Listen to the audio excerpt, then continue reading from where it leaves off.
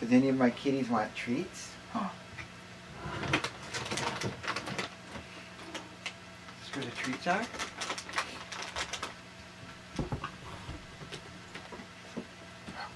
Treats! Oh man, there's a whole drawer full of treats. Let's see what we can find. We got treats for WeeChee. And Sid doesn't like these treats, but I'll try to give him some.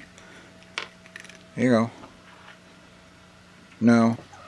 We give Ellie some treats. There you go, Ellie. Oh man, she likes treats. Ellie loves treats. But see, Sid is a little bit pickier. Sid's a little bit pickier. And he wants the treats that say Sid's treats. I don't know why, but for some reason, these treats he likes more than any of the other treats. Give him some treats.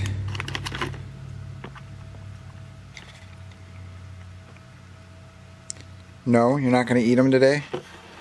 Eat some of them treats.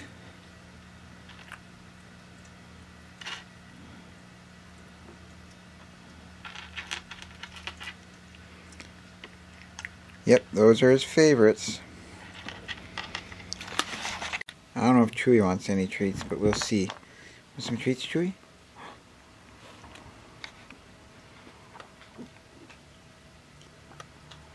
No? Not gonna eat them? I don't think he's keen on that flavor. Well, I'll leave them there for you. If you want to eat them, you can. Now, I don't know about you guys, but I only give my cats a few treats at a time. Usually they get about between 5 and 10 of these little treats each time I feed them. They're not treats if they get a whole bag, hey? Hey you! Get out of there! I see you up in there. That's the treat drawer, you're not allowed in there. But as you can see, they have a lot of treats, so I try to just give them different ones every day. Try to mix them up. The drawer's not full of treats, there's other stuff in here. The whole top is just bags of treats. There's like camera stuff in here and other cat stuff. This is, for some reason, my picture frame. Picture of a snake.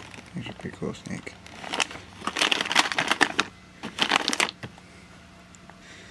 That's it. That's all you get, baby. No more treats. I'm gonna close it. Closing it. The treat drawer is closed for business.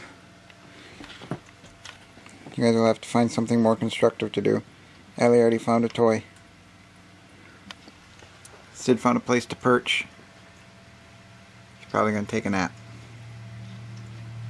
This is what I think I'm gonna do. You guys have a good day, and I will see you next week.